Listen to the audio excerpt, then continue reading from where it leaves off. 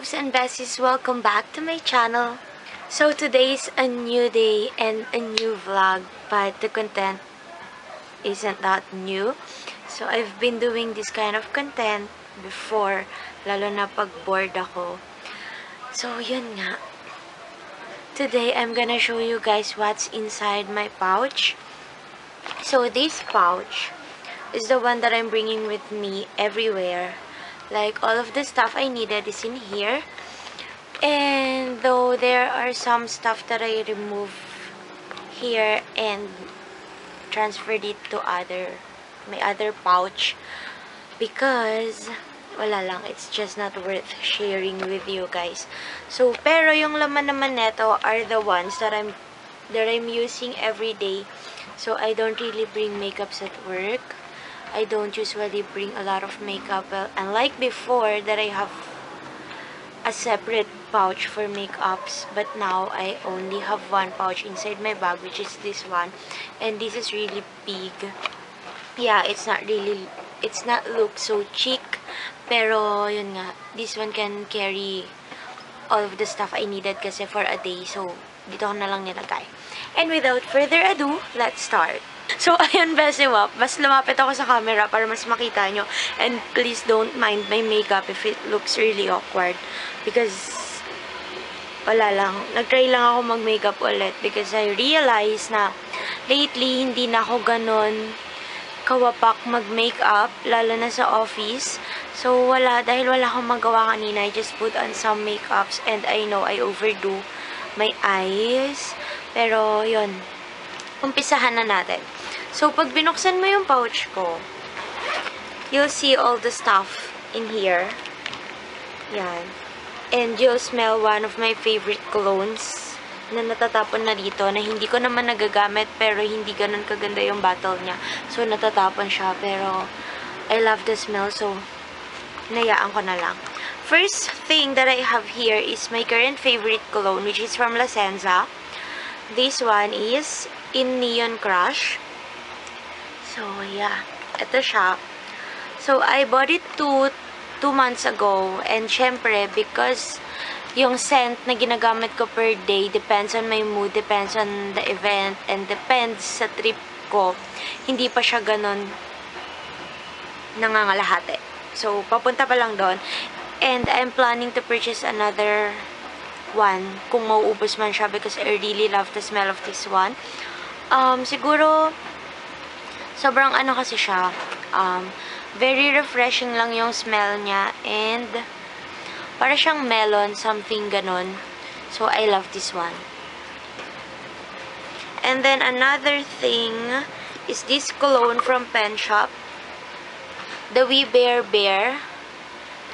Bears cologne. So this one, blue. So, eto kasi, the reason I bought this one is that eto yung mga tipong, alam niyo yung wala kang kaayos-ayos and you're just wearing a big shirt and a shorts and running shoes or whatnot. Ganito yung mga scent na bagay sa mga ganong mood. So, I always have this on my pouch. And then, the last cologne that I have here, I guess, last na siya, is the one that I'm talking about. Yung cologne na nauubos nang hindi ko nagagamit because sira ata yung bottle niya. I don't know, nag-spill siya. This Daily Scent Eye Candy from Bench. So, since elementary, I've been using this cologne. Maybe I got this from my grandmother. She really loves this scent. That's why hindi ako pwedeng mawalan neto because it reminds me of my grandmother. So, yan. So, eto, kahit hindi ko siya nagagamit at unti-unti siyang nauubos, pag naubos na talaga siya, I'm sure na bibili ako ng bago. Ayun.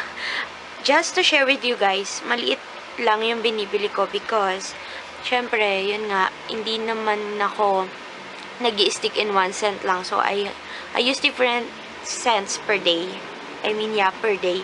So, yun, depends talaga siya sa mood ko. Kaya, pag bumibili ako, maliliit lang. Though, pag mga gifts, ganyan, syempre malalaki. Pero pag maliliit lang, alam nyo na ako yung bumili nun. So, the next thing that I have here is this Myra Moisturizing Plus Vitamin Lotion. So, I've been using Myra lotion since high school. And I can tell you guys that this is really good. Like, yung pag-moisture niya. Because I'm the kind of person na feeling ko, laging dry yung hands ko, which I also got from my grandmother. Kaya, I really need lotion in my bag. Though, I also have an addiction with scented lotions, but this one is lit. And then next is this Colgate Plus mouthwash. So, I always have mouthwash sa pouch ko because we don't know when will we have lakad or whatnot. So, I just always have this one. And then, I also have this Popo Moisturizing. So, why do I have like this? So, ayan. This one kasi is like a first aid for me because my skin is really prone to break out. So, whenever I felt like I will have a pimple somewhere in my face, uunahan ko na siya netong Popo. Also, kapag kunyari, you felt like may something na makate, you can also put Popo on that part. And this is really good, guys. I bought it from Beauty Manila. And nung nabili ko siya, sale siya. So, ayun. And then, next, I have here, ayan, for girls only, I have Feminine Mist. So, syempre, pag nag-CR tayo, diba? For hygienic purposes, I have that. And then, I have lip tint. This one is from the Face Shop Watery Tint in shade, I don't know. What shade is this? In shade Red Up. Ayan siya. I actually like this lip tint. Though, hindi siya ganun nagtatagal sa lips ko. I just don't know why. And then, I have here a lip liner from Etude House, which is their Soft Touch Auto Lip Liner in shade... What shade is this one? I have two of these, pero yung isa different shade. Pero ito lang yung lagi kong dala because I really love this shade. I just forgot what shade is this. And, nagtatry na akong maghanap sa mga Etude House na alam ko, though I really can't find this lip liner. Ayan siya, friends. This is really good and matagal siyang mawala, I swear. I also have here my favorite lipstick, which is from MAC. Napabura na. This is from my auntie. This is in Russian Red. Though I have Ruby Woo, pero mas gusto ko yung pagka-red niya. And this is what I'm using now. Though, before kasi ako nag-put on ng neto, meron akong nilagay na moisturizer, which I'm gonna show you guys then. And I don't put lipstick na ng todo, unlike before. So, whenever I put lipstick, just pat-pat lang. So, ayun. Medyo pa-sweet tayo lately. I just don't know why. And my current favorite lip moisturizer is this Vaseline Lip Therapy Rosy Lips. I got this from Watsons. Ayan siya. For only, I guess, 125 pesos. And it's really good, guys. Like, sobrang nakaka-soft siya ng lips. And I've been using this for like 3 weeks na. And I can totally say na naglessen yung pagcha-chop ng lips ko after using that one. So, I also have here mirror. Siyempre, hindi ko napapakita yung pinaka-mirror niya. I also have here this Vitress Instant Relax for my hair because, you know, we all have our body hair day. And my hair is really bad like every day. So, I need that. I also have here the baby wipes. So, ayan, hindi siya pwedeng mawala sa akin. You know the purpose, guys. I have here this panty liner. Yeah. So, ayan, for emergency purposes, we don't know, diba? At least we're ready.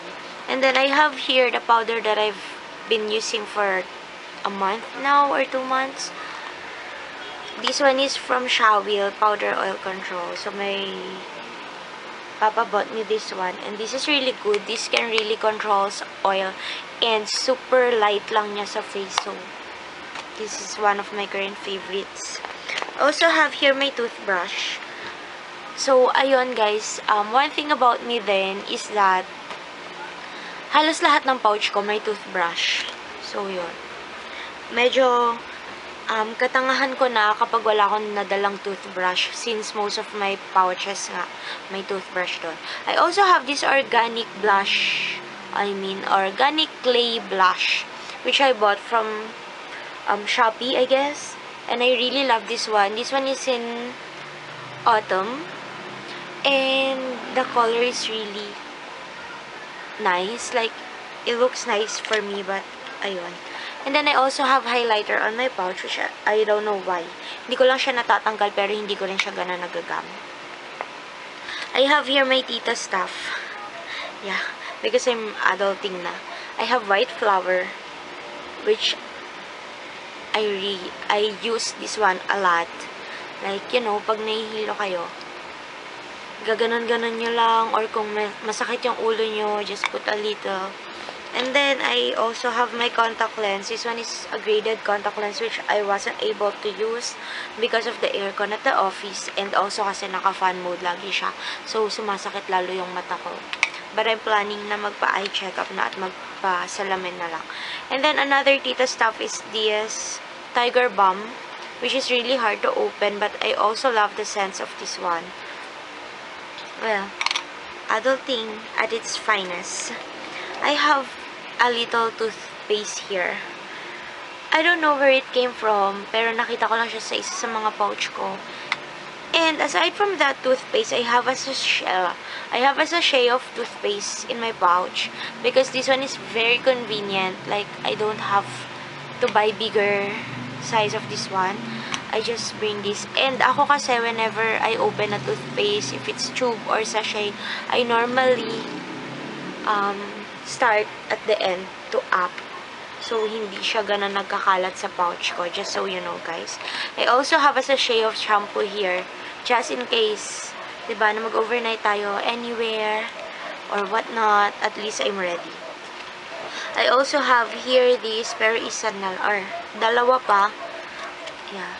Just in case umatake si gastritis, at least I'm ready. I have it on my pouch. So, iinuman ko lang.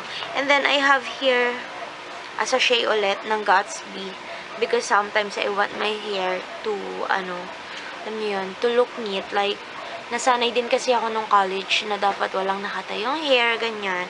And then, I have mint here. Bubble gum, not mint. Bubble gum. A chewing gum, actually. Juicy fruit. So, that's what I have in my pouch, guys. Like what I've said, may mga tinanggal ako na stuff which I can't show you guys for, personal reason.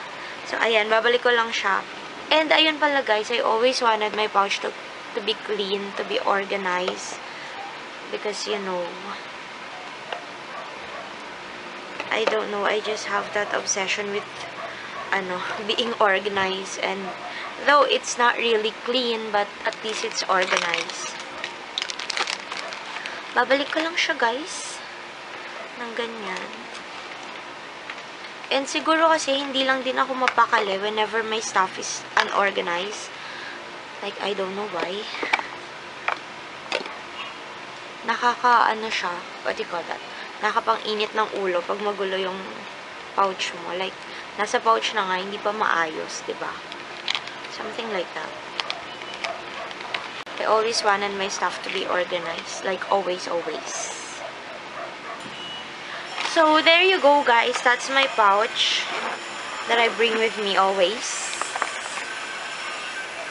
Yeah. So, thank you guys for watching. I hope you like this video. And if you have any suggestions, reactions, comments, recommendations, just comment down below. And I'll try my best to give the video that you like. And don't forget to share this video. What else? See you on my next vlog. Bye bye boo.